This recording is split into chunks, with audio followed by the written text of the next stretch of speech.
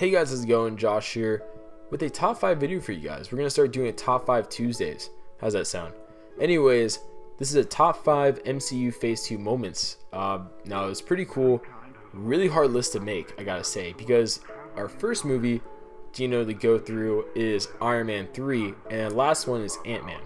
And it was really hard to go through these movies and really think to yourself, out of all the moments, which one's the coolest? I mean, if I was making a funniest moments thing, obviously, for Ant-Man, I'd be like, hey man, my cousin Ernesto, or whatever Luis was saying with the stories. I mean, his stories were hilarious, but I mean, things like that would go in there, and I guess you could say ole ole ole ole from Iron Man 3 would go in there too. But this is a top 5 moments, really meaning more so kind of like wow moments. I mean, things you didn't expect, things that are really cool.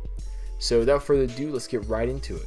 So number 5 is the new Avengers team being revealed at the end of Age of Ultron. I mean, this was one of those things where from a comic book fan's perspective, it was awesome because the Avengers in comics have always had a rotating lineup to the point where basically every other hero in the Marvel Universe is or has been an Avenger.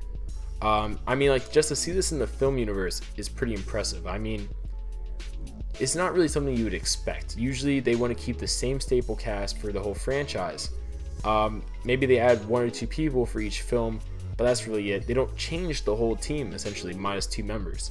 So the new Avengers team is War Machine, Falcon, Vision, Scarlet Witch, Captain America, and Black Widow, plus or minus Quicksilver if you count the alternate ending, even though since it's the alternate ending, I don't think it really counts. So yeah, it's one of those moments where as a comic book fan, it's cool to see the films emulate that. And I mean, it's one of those things also you didn't expect. I mean, most likely if you read leaks, you expected it. But if you did not read any leaks, you definitely did not expect this, to be the way they end the new Avengers film. And then also, it really helps out with how they incorporated a certain new Avenger into Ant-Man without saying any spoilers. So let's move on to number 4. And that is Loki as Odin. Now, the reason why this is number 4 is because this is another one of those cases of moments you did not expect. A way they ended the film.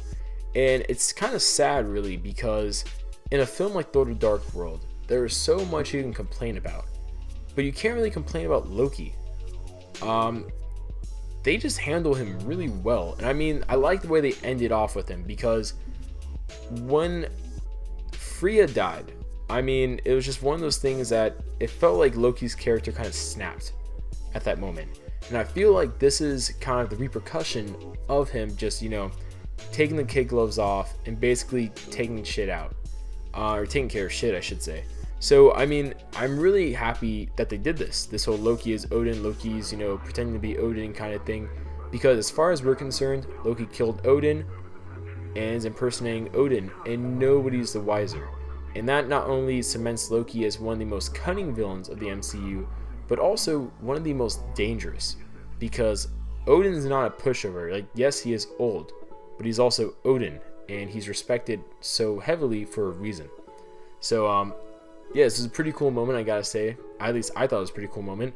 And let's get on to number 3, which is more of a surprising moment, I would say, definitely.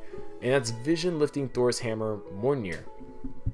Now, if you were in a theater watching Avengers Age of Ultron, I can bet you somebody in the theater, if not everyone during the first showing, gasped. I mean, when I was in the theater, everyone was like, when, Vision lifted the hammer. And I mean, it's just one of those things that, from the first Thor movie, they were teasing people trying to lift the hammer, they couldn't do it. People trying moving the hammer, they couldn't do it.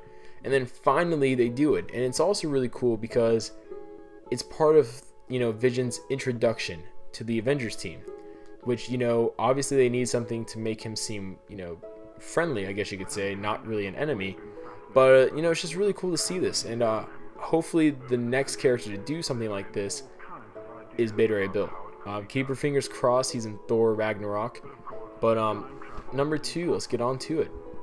And that is Infinity Stones 101. That's what me and CJ jokingly call it. And that's when the Collector basically gave a crash course on the Infinity Stones. I mean, man oh man oh man, did this dude basically just, not really exposition, but he pretty much answered a lot of things people were wondering about, like, hey, is this thing Infinity Stone? Hey, is this thing Infinity Stone? Yes, those things are Infinity Stones after all, I guess. And it was just really cool to see also, because this is one of those moments where it's like deep Marvel mythology kind of. I mean, yes, Infinity Stones are much more common knowledge now due to the MCU, but I mean, just in general, the fact that they took time to go into them was very nice, especially because they're going to be such a, you know, integral thing in Phase 3, definitely.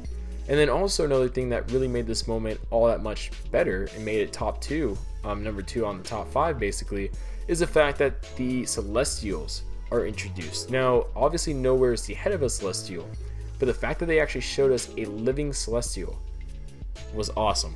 I mean, if you know anything about them, you know they're very deeply rooted in the Marvel history, both the cosmic Marvel history and the Earthbound Marvel history.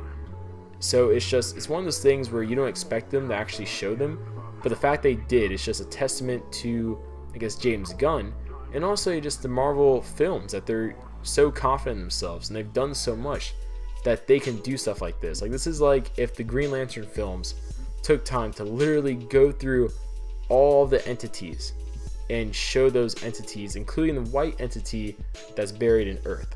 So yeah, it was a really cool moment. And let's get into number 1, shall we? Which is S.H.I.E.L.D. really being Hydra. Now, the reason why this is number 1 and not number 2, 3, 4, 5 is because this basically changed everything. I mean, they always want to say, oh, this changes everything. But the reveal that Hydra is really S.H.I.E.L.D. is something that came out of left field. No one expected it whatsoever.